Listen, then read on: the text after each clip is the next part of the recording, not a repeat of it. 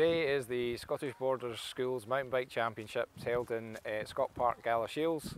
The purpose of it this morning is to host a series of skills sessions for the youngsters to basically just try their balance, work on their speed a little bit, just get their bike handling skills improved before they go on this afternoon onto the race course. And then by the end of this afternoon we should have the 2014 School Mountain Bike Champions.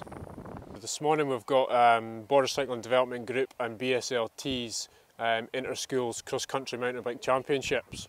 Year one we started small numbers, year two we progressed, and this morning we've got over 100 riders. Here in the park this morning I have a hill climb just to the back of us, I have a cyclist track.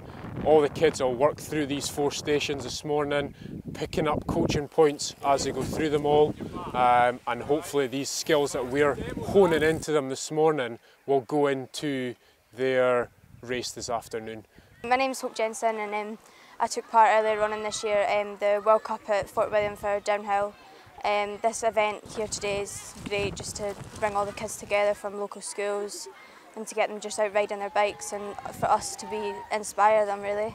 The session in the morning was good fun, but I came here for racing really, so it was good to get the result. I think last year I was second by about half a wheel, so it was nice to get the win today.